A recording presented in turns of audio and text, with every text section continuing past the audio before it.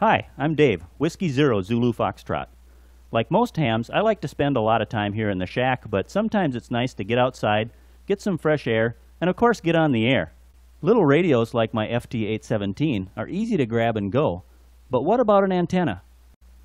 To go portable, I like an antenna that's quick to set up, easy to carry, and makes the most of a few watts. Oh yeah, of course it has to be cheap. So what are we waiting for? Let's build one. We'll start with a fiberglass telescopic fishing pole. This one cost me $20 in the sporting goods department. It's about 20 feet long when fully extended. The sections just pull out and lock together by friction. To support the pole, I use 4 pieces of thin nylon rope or heavy string. Each piece is about 20 feet long. Tie one end of each of the ropes to a hole drilled near one end of a 3/4 inch PVC coupler. This will be the guy ring when we put up the antenna. Cut 4 small strips of wood and drill 3 holes in each. Attach the other end of each rope to one of these wooden adjusters. You may have seen something similar on a tent rope.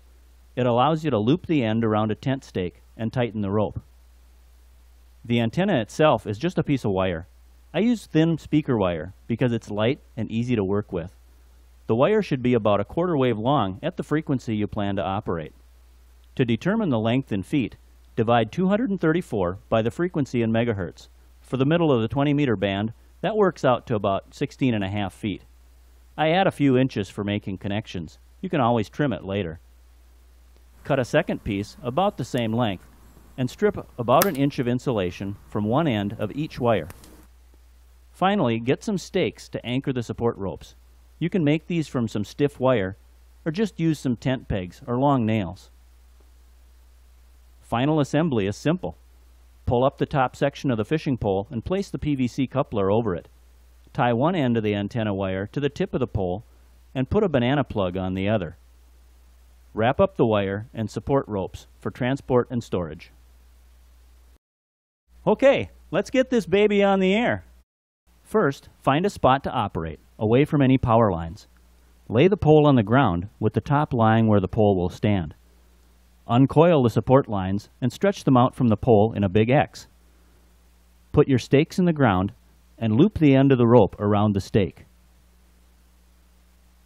Stand up the pole and begin extending the sections, locking them into place.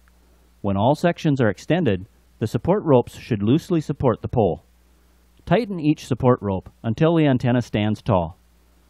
The sections of the pole are locked only by friction, so don't pull the ropes too tight. Now that the antenna is up, we need a way to connect it to the radio. Here are 3 different ways. The simplest method is to stick the banana plug directly into the radio's antenna jack. Attach the other wire to the ground terminal of the radio, and you're on the air. This will work fine as long as you stick to the band the wire was cut for, in this case 20 meters. Another method is to connect a piece of coax between the wire and the radio using a simple adapter. I built this one from an SO239 connector, a banana jack, and a bolt with some nuts. This allows you to set up your radio farther from the pole. You may need to shorten the wire a bit to fine-tune it for 20 meters. You can use the rig's built-in SWR indicator for that. It's probably going to be close enough as it is.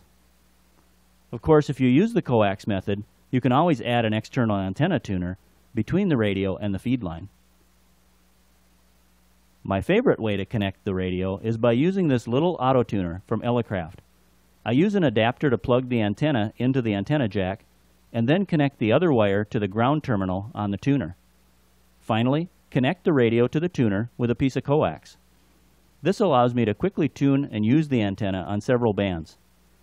Adding ground wires cut to a 1/4 wavelength on each band will make it work even better. I used this setup for field day this year and filled a log sheet with contacts, mostly east and west coast stations from my yard here in Minnesota. Some were CW, but most were on sideband, and all were made with 5 watts or less. I also used this antenna in the bed of my small truck for portable work, using the cargo tie-downs instead of ground stakes. I can be on the air in no time and operate in comfort. The idea of fishing pole antennas is nothing new. You can find lots of variations on the internet. I just thought I'd show you what works for me. 73 from Whiskey Zero Zulu Foxtrot. See you on the air.